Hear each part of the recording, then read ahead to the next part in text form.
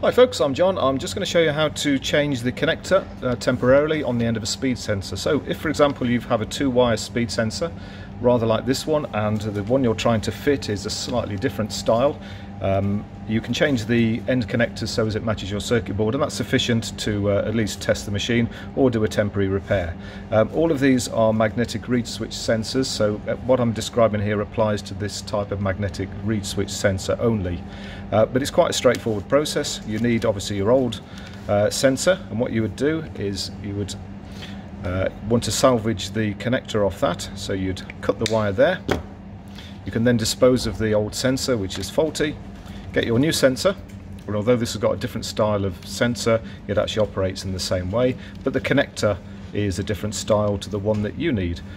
So it's quite a straightforward process. You cut off the connector off the new sensor, and then you have to join these two ends together to make the thing work again. So to do that, simply cut the two wires there, spread them apart. They should pull apart quite easily, and just like that.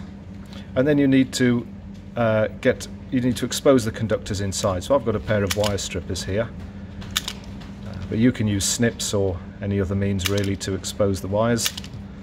And if you look carefully, you'll find that one of the wires has got a stripe on it quite often, and you can match that up with the stripe on your new one, and then join the wires rather like this.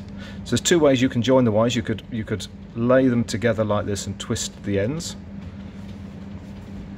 or if you want a nice neater job, what you can do is lay them end to end like this and fold them over on each other, and that makes rather a more compact joint. But for simplicity here and for speed, I'm just going to twist them together like that, and the other pair I'm going to twist together like that. And if you want to do a proper job, you could obviously put connectors in, line connectors here, or chocolate block connectors, or indeed you could solder it if you're so inclined. But for a temporary job, just make sure you've got your ends twisted together.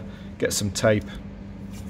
This is just regular insulating tape, electrical insulating tape, and you just need to make sure that the ends are nicely covered, rather like that. I'm just going to cut off the excess and then do the same on the other. You just need to make sure that these copper wires don't touch anything. They mustn't touch each other, and you don't want them touching anything on the machine either. And there we go. Let's just get rid of that excess.